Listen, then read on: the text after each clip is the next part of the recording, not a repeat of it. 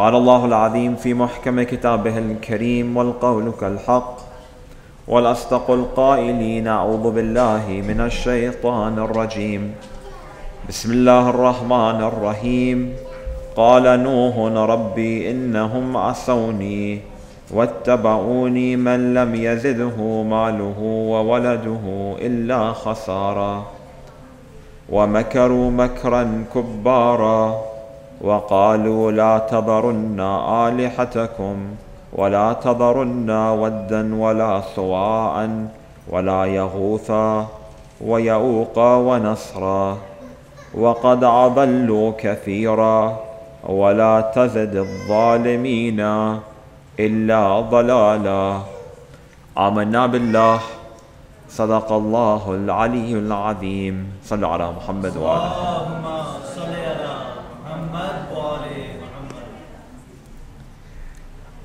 Allah subhanahu wa ta'ala sends down 124,000 prophets to humanity for one purpose only, and that is the purpose of guidance. The responsibility of the prophets of Allah subhanahu wa ta'ala is to guide their communities, to guide humanity, to getting closer to Allah subhanahu wa ta'ala. Guidance itself comes in many different variations and many different forms. We see that today, though we are absent from the prophets of Allah subhanahu wa ta'ala, we have at our disposal the legacy of the prophets of Allah. We have the Holy Quran, we have the teachings of Ahlul Bayt alayhim salam, we have the narrations and the words of the Imams of the Holy Prophet Muhammad sallallahu alayhi wa alayhi. We have scholars who are the interpreters of these words. We come forth and we see that during that time when these prophets of Allah subhanahu wa ta'ala are living amongst their community, they attempt to guide them on several different dimensions. The first dimension, or the first means by which the prophets guided their community, was by allowing them to be a reminder for those individuals. In the Holy Quran, Allah subhanahu wa ta'ala makes reference to the prophets of Allah, makes reference to the awliya of Allah subhanahu wa ta'ala, being known as Ahlul Dhikr, the people of remembrance. Their responsibility is to remind the people in the community about the bounties of God, for instance. As we mentioned yesterday, Allah subhanahu wa ta'ala sends down the prophets. The prophets, they tell the people, look at the sun and look at the moon and look at the stars. These are all the signs of God. Remember God, remember that there's a creator who has demonstrated his authority over all of this by means of these creation. A second dimension is when the prophets come forth and they say, okay, now that you've understood and now that we've reminded you to reflect on the creation of Allah subhanahu wa ta'ala, now you need to go and apply that knowledge that you have. Now that you know that Allah subhanahu wa ta'ala is the creator of the heavens and the earth and the sun and the stars and the moons and the ocean, now submit toward that God. Submit toward that Lord, because that is the difference between Iman and Islam. The first step, the religion of Islam, means the religion of submission. Anyone could submit by stating La ilaha illallah Muhammadur Rasulullah, but true testimony in terms of belief of Allah subhanahu wa ta'ala is that which is with the heart, and that is what is known as Iman. On one level, anyone who states the Shahadatain is a Muslim, but to get to the higher level, they need to practice that belief. They need to have that knowledge with the heart. The narration from Amir al-Mu'mineen in Nahj al-Balagh, it states, Al-Iman ma'rifata bil-qalb wal-iqraru bil-lisan wal-amalu bil-arkan. 3 ways. The first step is to have faith in your heart. Then you need to perform the testimony with the tongue, and you need to act upon it. You need to pray, you need to fast, you need to follow suit of the legislation that Allah subhanahu wa ta'ala has declared for us. So on one level is Islam, another level is Iman. The prophets alayhim afdalu salatu wasalam, they come toward their communities, and the first step is that they remind them. And then the second step is for them to advise them in terms of how to actually practice their faith. But that's not sufficient. We need to always be pushing the envelope. We need to always be doing our best to internalize those acts of worship and allow our hearts and our souls to ascend to an even higher level. Which is why we come forth and we see that the prophets of Allah subhanahu wa ta'ala, one of their responsibilities is to, in the words of Amir al-Mu'mineen, to awaken the dead intellects of their communities. Allah subhanahu wa ta'ala, as we mentioned last night, gives every single member of humanity what is known as the fitrah. The fitrah is the innate nature which allows us to believe in God, which allows us to be receptive to Allah subhanahu wa ta'ala. But what happens over time is that community, society, our family, it penetrates that light and it begins to dim that light. It begins to darken that light where we're unable to be receptive toward the divine commandments. The responsibility of the prophets of Allah subhanahu wa ta'ala is to wake them up. And the way that they do that is they begin to present a worldview toward their community. How do they do that? They begin to force that mind, they begin to force that intellect to think a little bit. How many of us, for instance, have been woken up in the middle of the night asking ourselves these questions? Why did God create me? Where did I come from? Where am I going? Asking these type of questions, or the fact that these questions we pose ourselves, these same queries, is part of the divine light that Allah subhanahu wa ta'ala has created us with. The important thing is that when these questions are posed toward us, we act upon them and then we begin to seek answers. But the majority of people, when these questions are posed toward them, they ignore them and they move on with their lives. The prophets of Allah subhanahu wa ta'ala, they plant these questions toward their community, and it's the responsibility of the community to go back and recognize that this prophet, this God-given representative, he is the one who has those answers. And now I need to come forth and seek from him. I need to go and seek through him. When these questions are posed, why did God create me? Where do we go? Who do we ask? Or do I ask my mom? Do I ask my dad? Who do I ask these questions to? Do I ask Sheikh? Do I ask my teachers? No. You need to go toward the Creator and ask him, oh Creator, why did you create me? Oh Allah, why did you create me? And then we find the answer within the whole Quran. Allah subhanahu wa ta'ala states, وَمَا خَلَقْتُ الْجِنَّ وَالْإِنسَ إِلَّا لِيَعْبُدُونَ. We did not create man, we did not create jinn, except that they worship me, meaning Allah subhanahu wa ta'ala created us so that we're obedient to him. Allah subhanahu wa ta'ala created us so we can worship him. Allah subhanahu wa ta'ala created us to test us to determine who is going to be the most submissive toward him. And then Allah subhanahu wa ta'ala sends down 124,000 prophets. He sends divine representatives by means of successors to these prophets. He sends down the 12 Imams of the Ahlul Bayt alayhim salam. He sends down his holy book, and he's trying to determine who is going to be most submissive toward these creations. The creations who God has ordered us to follow. But as we know, it is the nature of man, the nature of humanity, to reject these individuals, unfortunately. Except for the few. ثُلَّةٌ مِّنَ الْأَوَّلِينَ وَقَلِيلًا مِّنَ الْآخَرِينَ. Allah subhanahu wa ta'ala states, in the earlier generations, nothing changed. In the earlier generations, only a few people believed. And in the latter days, the end of times, only a few people will believe. But those who believe, they have allowed their hearts to be receptive to that light, where they're able to ascend the heavens and attain closeness to Allah subhanahu wa ta'ala. But the first step is to submit. The first step is to realize. The first step is to recognize that Allah subhanahu wa ta'ala has not sent all of this in vain, but there's a purpose behind all of that. When we return back to chapter 71 of the Holy Quran, Surah Nouh, we see that Prophet Nouh alayhi salam is complaining toward Allah subhanahu wa ta'ala about what he has been preaching toward his community. And we go and we see that he's at the end of these complaints. He's at the end of his patience. And he realizes that only Allah subhanahu wa ta'ala is the one to listen to his plea, is the one to listen to his dua. We continue with our commentary with verse number 21, after Prophet Nouh alayhi salam explains toward his community. He's telling Allah subhanahu wa ta'ala, I told them about the sun, and I told them about the moon, and I told them about the trees and the earth and the oceans and all of these blessings and all of these bounties that you have given them, but they did not listen to anything that I said. In verse number 21, Prophet Nouh alayhi salam, he states, Allah subhanahu wa ta'ala states, قَالَ نُوحٌ, Nuh said, رَبِّي إِنَّهُمْ عَصَوْنِي وَاتَّبَعُوا مَنْ لَمْ يَزِدْهُ مَالُهُ وَوَلَدُهُ إِلَّا خَسَارًا. Nuh complained to Allah subhanahu wa ta'ala. He called out, he said, oh my Lord, surely they have disobeyed me. إِنَّهُمْ قَالَ نُوحٌ رَبِّي إِنَّهُمْ عَصَوْنِي. They have disobeyed me.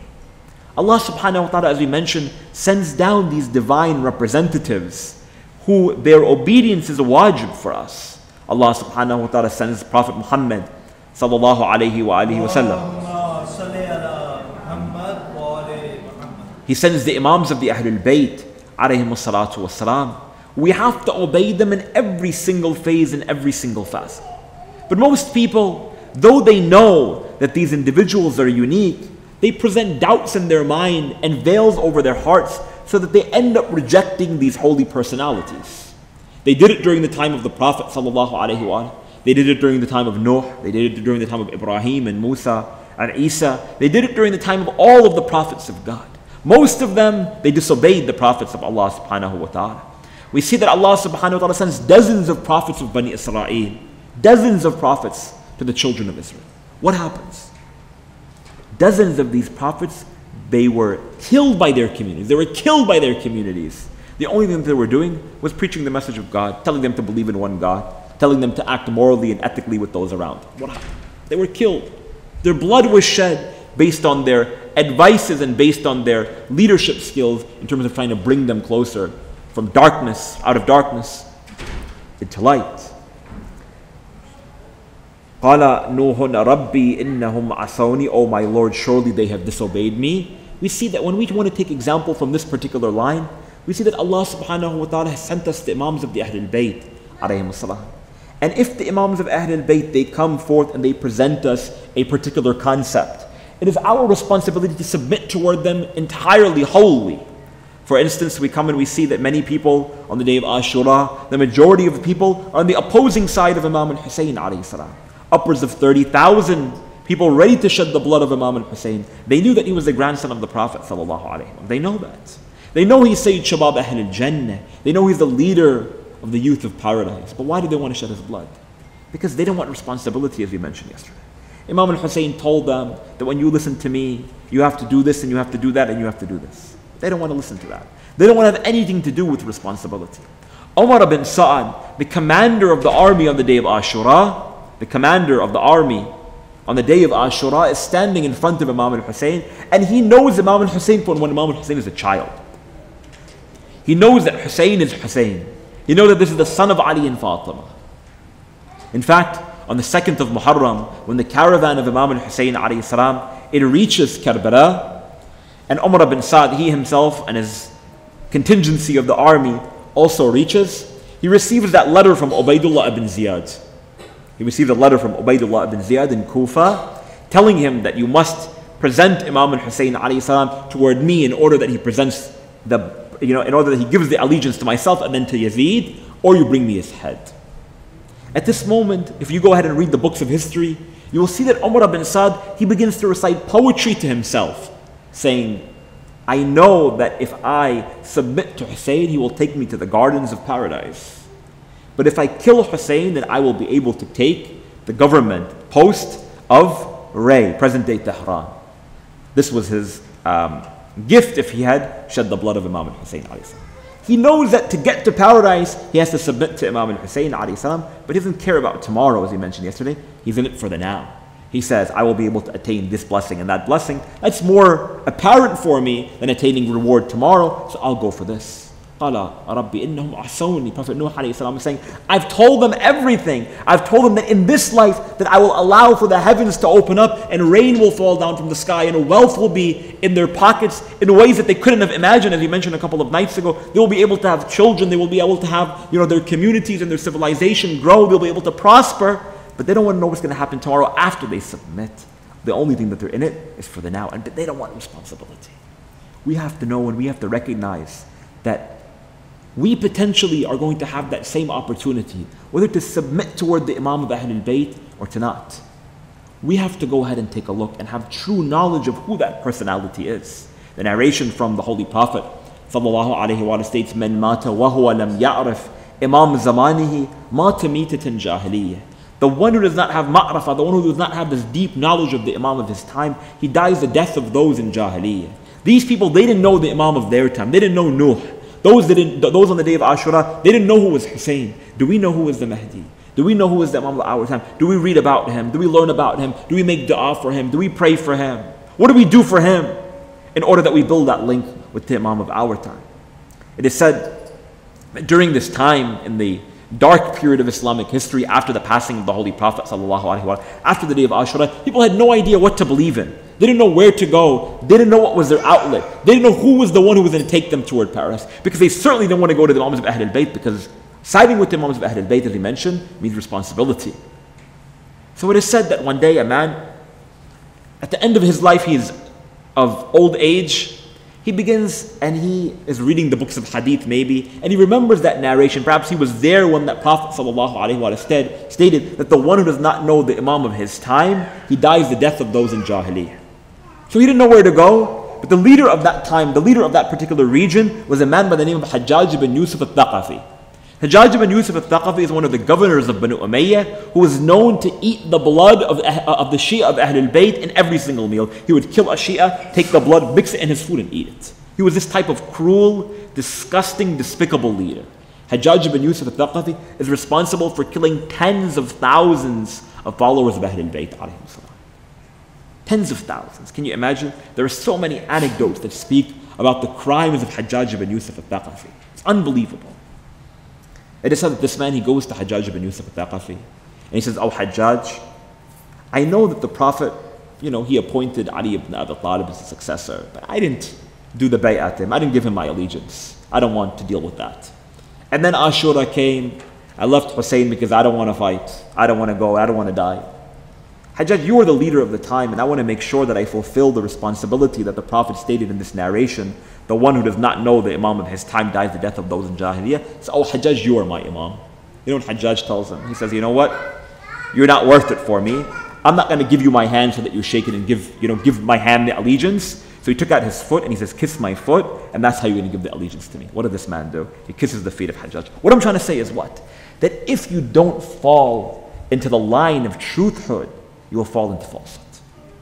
If you didn't side with Muslim bin Aqil on that day when he comes toward Kufa, you'll fall on the side of Ubaydullah bin Ziyad and Yazid. Be careful, because truth and falsehood, it looks very, very similar. But we have to make sure that every single step that we take is the step of caution, precaution.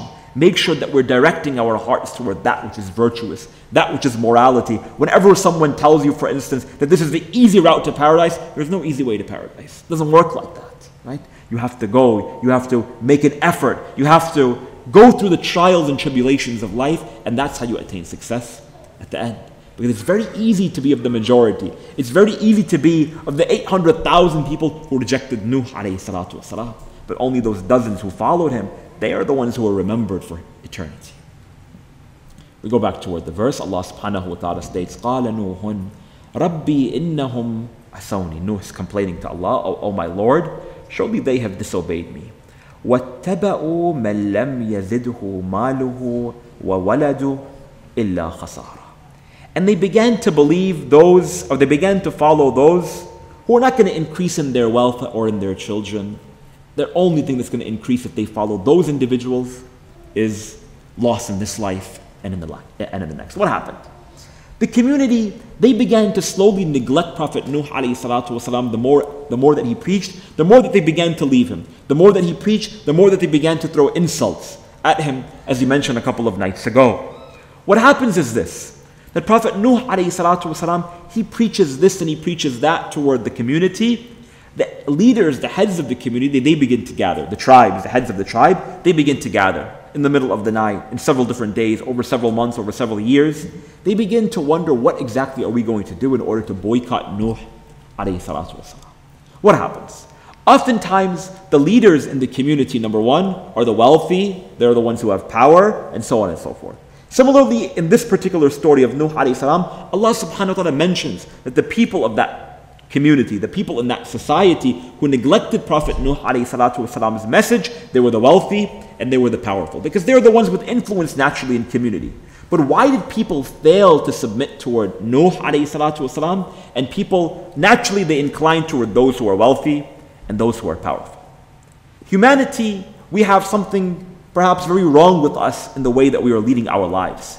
And that is that our definition of success is far different from the success that is presented within the whole Quran, within the teachings of the Prophet sallallahu alaihi wasallam. What do we mean?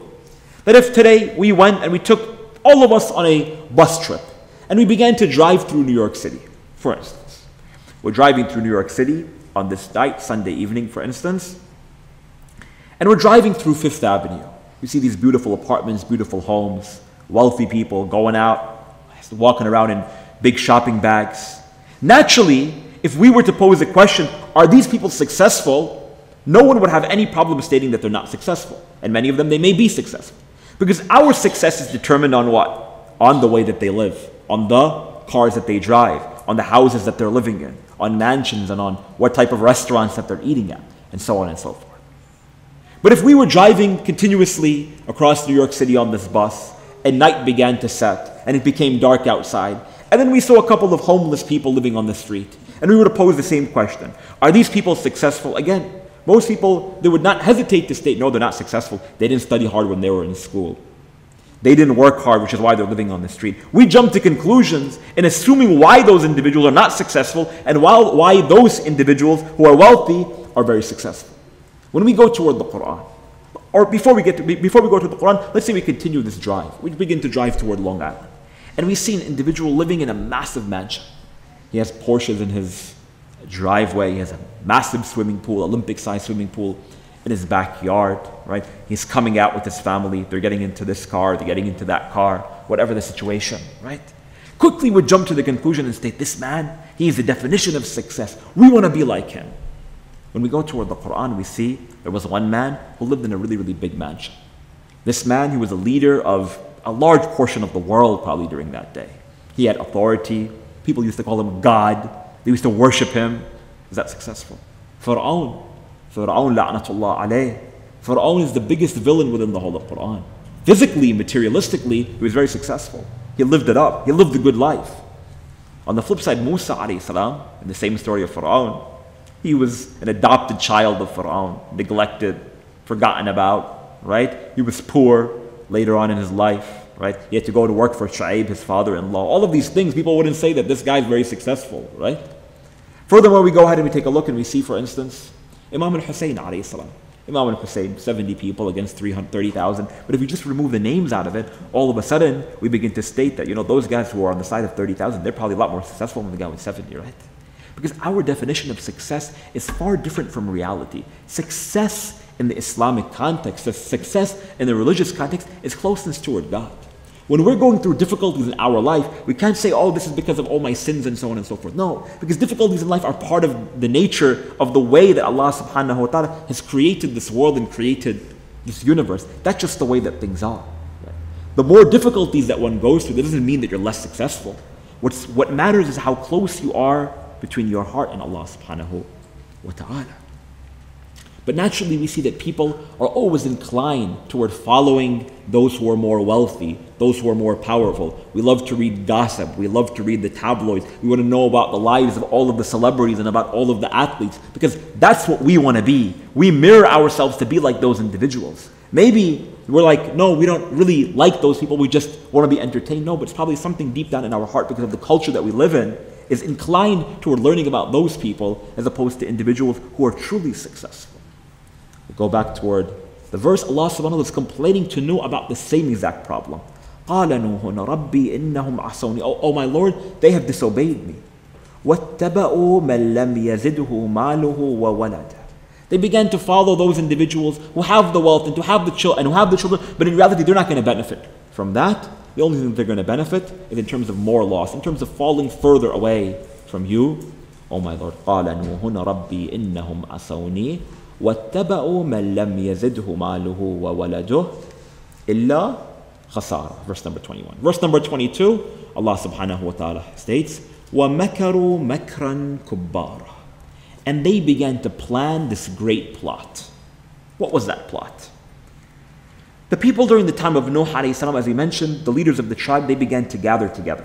What exactly was the plot that they began to think about in terms of conspiring against Nuh? The Mufassirin of the Quran, they don't really speak about that because we don't necessarily have details in the narrations of Ahlul Bayt alayhi salam.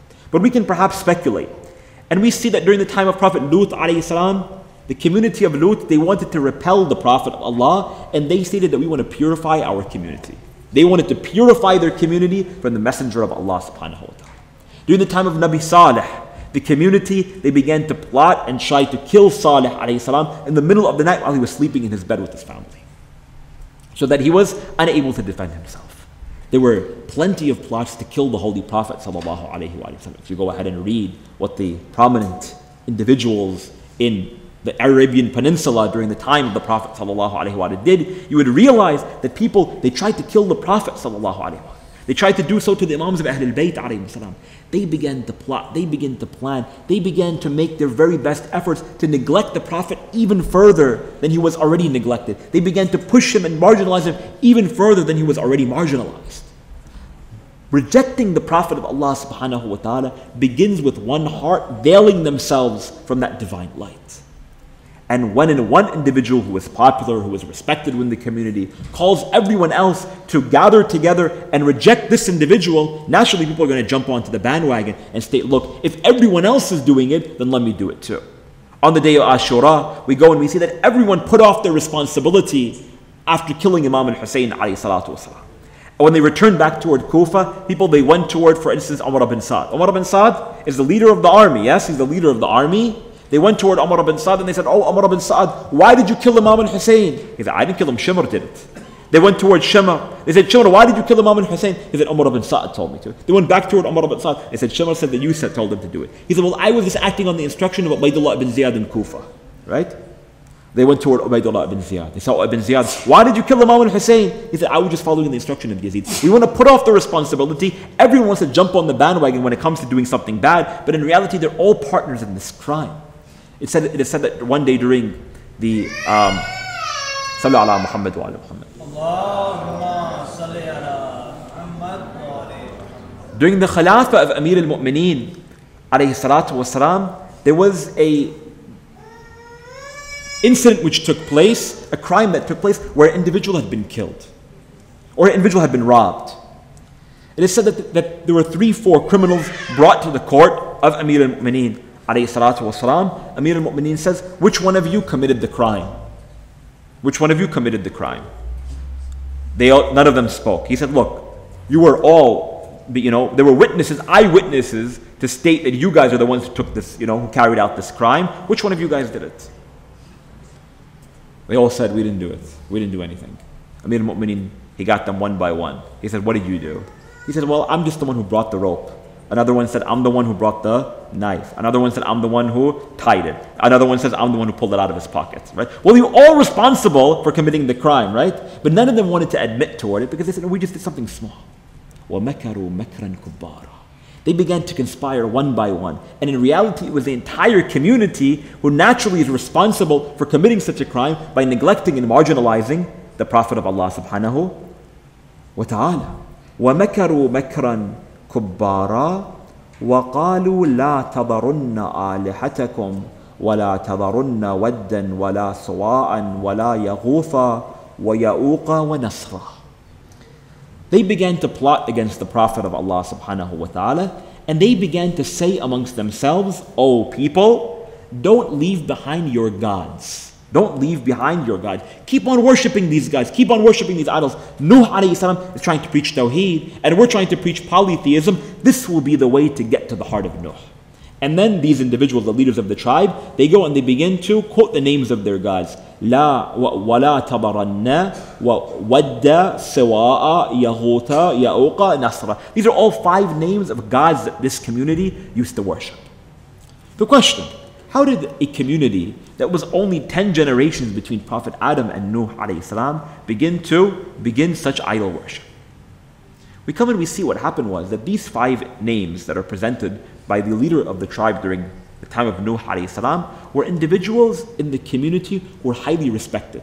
They were the wealthy, maybe not they were the wealthy, but they were the respected, they were the honored, they were, the heads of tribes, they were grandfathers of maybe the biggest families in the community and so on and so forth. Everyone used to go to them with their problems and so on. And slowly, these individuals, they began to draw pictures after they passed away. And they began to put them in their homes. Eventually, that pictures became idols. Eventually, that reverence that they had, that respect that they had for these family members, as the time went on and decades and centuries passed by, no longer were they just respecting their family by praying for them and so on and so forth, but they began to worship their embodiments and their illustrations and their idols, right? So Prophet Nuh alayhi salatu wasalam is coming toward these people, trying to preach Tawheed, quickly they begin to plot and say that the thing that hurts the prophets most, the thing that hurts the divine representatives most, is when you start doing the wrong things in basic acts of worship. What lesson can we take from this? That yes, we are not polytheists. We don't worship idols, that's true. But we need to make sure that we're not worshiping the idols of the heart. We need to make sure that we are making our very best effort to cleanse our hearts from any sort of shirk that we have in worship. When we're praying, how many of us are concentrating on our salat? How many of us are focusing on Allah subhanahu wa ta'ala in the midst of our prayers? Very few of us, including myself. I'm thinking about everything else except for prayers, right? I'm thinking about everything else except for the time, for the actual moment when I'm building this link with Allah subhanahu wa ta'ala. I'm thinking about iftar, thinking about who's calling me, who just texted me, who's praying next to me, who is behind me, right? You're thinking about everything else. In fact, some people, they state that whenever we lose something in the house, and we don't know where it is, we might as well pray 2 rakat prayers. Not because Allah subhanahu wa ta'ala is going to send you a revelation after, but because you're going to remember in the midst of your prayers. You remember everything that's not important in the midst of praying salat, right?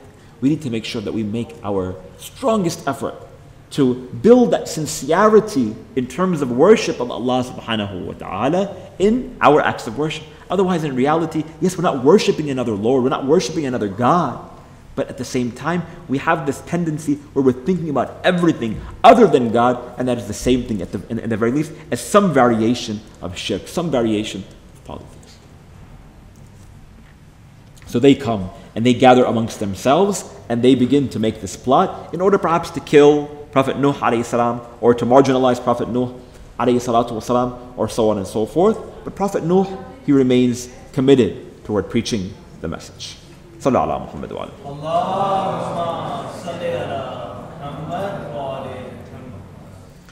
Verse number 24, chapter 71 of the Holy Quran, Allah subhanahu wa ta'ala is quoting Nuh alayhi salam again. وَقَدْ أَضَلُّوا كَثِيرًا وَلَا تَزِدِ الظَّالِمِينَ إِلَّا ضَلَالًا. Surely that this community, Prophet Nuh alayhi salam states, is only entering more into darkness. What happens? In the middle of this desert, right? We said that Prophet Nuh alayhi salam is preaching the message in contemporary Kufa. Prophet Nuh alayhi salam, in the middle of the desert, begins to start building this ark. He's building an ark in the middle of the desert. If you saw a man building an ark in the middle of a desert, what would you think? This man is crazy, yeah? It only supported their argument more when Nuh alayhi salam begins to build this ark. But for those people who knew the commitment, who knew the devotion, who knew the sincerity of Nuh alayhi salam, they're ready to submit toward it. Those very few, that handful of people. Prophet Nuh alayhi salam begins to build this ark. He's preparing, he's advising people, come and join me. Allah subhanahu wa ta'ala is going to bring down a flood from the sky. He's going to bring down rain from the sky. He's going to flood our region. And all of you are going to drown. They're saying, oh Nuh, we are not even close to the water. What are you talking about? Right? So they begin to increase in their animosity toward Nuh. And they begin to increase in their mocking and their joking and their marginalization of the messenger of Allah subhanahu wa ta'ala. But at the same time, Prophet Nuh alayhi salam remains in his commitment. And at this time, this is the moment now when Allah subhanahu wa ta'ala, probably he begins to tell Nuh, oh Nuh, don't worry about them anymore. You have done your responsibility, you have preached your message, let it go. You see, my brothers and sisters, there comes a time, and let me go back and read this verse of the Holy Quran. وَقَدْ أَضَلُّوا كَثِيرًا وَلَا تَزِدِ الظَّالِمِينَ إِلَّا ضَلَالًا. When someone is constantly transgressing the boundaries of Allah subhanahu wa ta'ala, it is God himself who says, you know what? There's no more room for this individual. Let us allow him to enter into complete and utter darkness. It comes to that stage sometimes. We see, for instance, Fir'aun, as we mentioned before. Fir'aun, this great villain mentioned in the Holy Quran, is an individual who tells the people, Ana rabbukum wal a'la. He says, I am your Lord, worship me. This is the level that Fir'aun had reached, right? But Prophet Musa alayhi salam would pray to Allah, says, oh Allah, remove Fir'aun. But what happens? Allah says, I will remove him in my own way. What does he do? He begins to keep on blessing Fir'aun. He begins to give Fir'aun more wealth. He begins to give Fir'aun more children. He begins to give Fir'aun more authority, more followers. He feels so good about himself, Fir'aun, that he forgets completely about Allah subhanahu wa ta'ala. What happens? In our life, we go through difficulty. Our life, we go through stints of poverty. We go through sickness. we go through illness, we go through deaths in our family. Every single time that we go through such difficulties, such problems, we turn back toward Allah. Allah help me, remove me from this problem, remove me from poverty, from sickness, so on and so forth. Yes?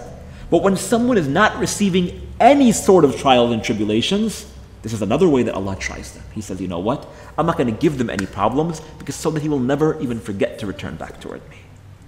Hadith, it says that if you see yourself without any sort of illness or without poverty in your life, in a long stretch of your life, then beware. Another hadith, it states that if you do not go through 40 days without a trial or without a tribulation, if you do not go 40 days without a trial or tribulation, then know that something is wrong in your iman, something is wrong in your faith. You're not doing something right if everything is going well in your life. A hadith from Imam al-Baqir, alayhi salatu wasalam, he states that Allah subhanahu wa ta'ala, He gives trials and tribulations toward His choicest, His most beloved believers, His most beloved servants, in the same way that a father chooses to give gifts to his daughter. And the words of the Imam alayhi salatu wasalam are very unique. How come he doesn't say the same way that a father likes to give gifts to his son? Because perhaps there's a different type of relationship, right, between the father and the daughter. In the same way that Allah subhanahu wa ta'ala, He loves to give trials and tribulations toward those whom He loves. He knows their limits in the same way that we might know our limits of our children. We can't give them too much because then they're going to become disobedient. In the same way that Allah subhanahu wa ta'ala will keep on drowning them with difficulties and problems, but He'll know when is their cracking point. Right? Instead of complaining about our problems and our difficulties, we need to ask Allah subhanahu wa ta'ala to give us patience in the midst of those problems. That is the difference between someone who is able to hold back and remain patient and build that link with God by means of those difficulties, and those who Allah subhanahu wa ta'ala doesn't give them any problems. The smallest problem in their life, they break their nail and that's at Yawm al-Qiyamah. You never hear the end of it, right? There's this type of there's this type of group of people on one side of the spectrum, and then there is the other side. Going back toward the verse, Allah subhanahu wa ta'ala, He states, وَقَدْ أَضَلُّوا كَثِيرًا. They were constantly transgressing the boundaries of God. They did not want to have anything to do with the Messenger of God. They hated Nuh alayhi salam. They had this type of animosity, 950 years of abusing him, generation after generation, training their kids to hate the Messenger of God. Right? And for that, Allah subhanahu wa ta'ala will allow for them to completely live a life in absolute darkness. وَلَا تَزِدُ الظَّالِمِينَ إِلَّا ضَلَالًا. For their oppression toward the Prophet of Allah subhanahu wa ta'ala, Allah subhanahu wa ta'ala increased their darkness, increased their misguidance, so there's no way turning back.